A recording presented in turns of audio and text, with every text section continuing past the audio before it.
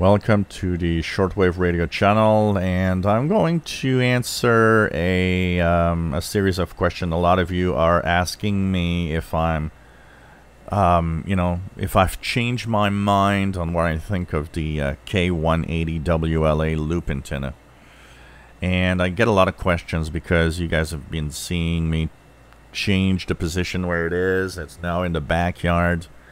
A balcony where I actually do have some shortwave reception, and I get a lot of questions, of course, of there's the VHF UHF questions that I'll answer in the VHF UHF channel and give a little verdict there. So for those once again that don't know what this is, it looks like an MLA30. For those that know what that is, it's a magnetic loop antenna. The difference with this one is it's a wideband loop antenna. The MLA30 is from 100 kilohertz, or depending on the version you have, 500 kilohertz all the way to 30 megahertz. It's a medium wave and shortwave antenna. This one starts at the same range but goes all the way up to 180 megahertz. 180 megahertz. What that means is that you actually have a reception in the VHF range if you have a scanner radio or if you have devices that go above 30 megahertz. So it's different because it has a wider frequency coverage. Now, when I tested it in the front balcony, it was unusable in shortwave. I had too much FM breakthrough, and a lot of you were saying, well, you need to put a filter to the radio, and no, you don't understand. This is an amplified antenna. The breakthrough is happening in the antenna's amplifier, not on the radio side of things. So I can't do anything really except open the box and try to do something within the amplifier there, because apart from that, the breakthrough is not happening on the radio side. It's not my radio that's overloading. It's the amplifier that's in the little box that you see at the bottom of the picture here. That's way different from a radio overloading. So I can't put a filter on the cable from, the antenna to the radio, because it doesn't change anything. The breakthrough is already there, and it's happening in that little amplifier box.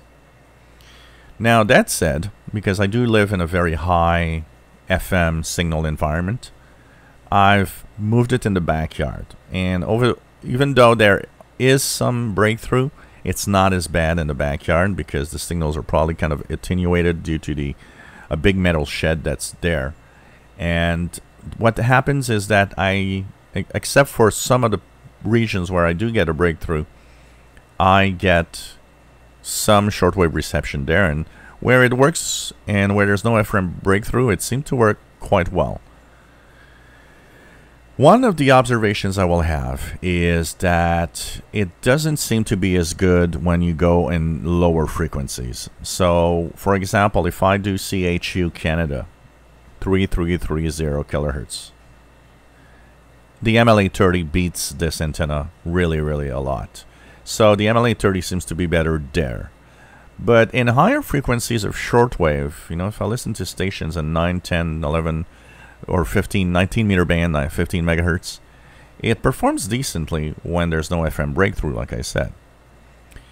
This brings me to a question that I have a lot of you been asking me, and it's, okay, so if I live in a place where there's really no strong FM stations around me, would this be a better choice than the MLA30?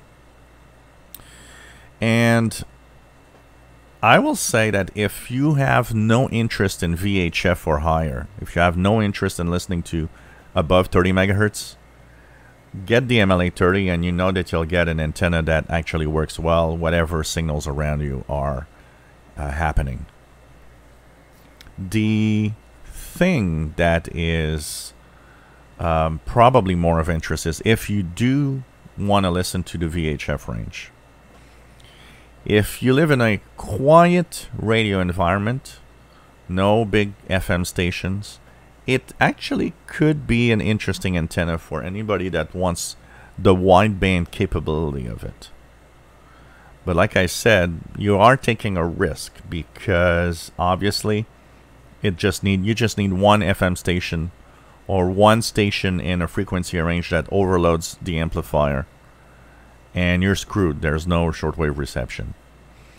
From all the comments, because I've had a lot of comments from some of you that have this antenna, it goes like this.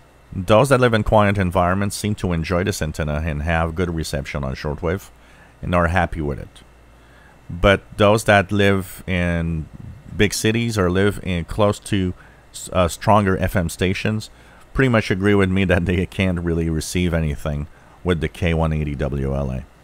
So I think the environment where you are is the very important factor of, will I be moving on or not to this antenna, or should I buy an MLA30?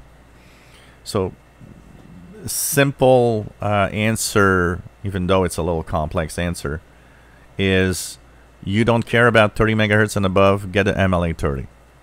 And that's it.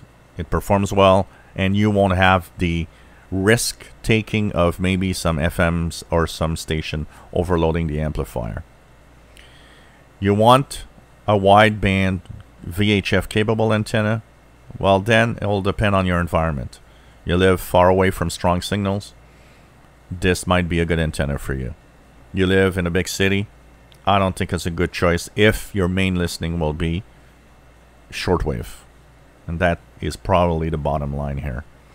So it's very, very dependent on your environment. If you enjoy my videos, please subscribe, give us a thumbs up. Thank you for watching.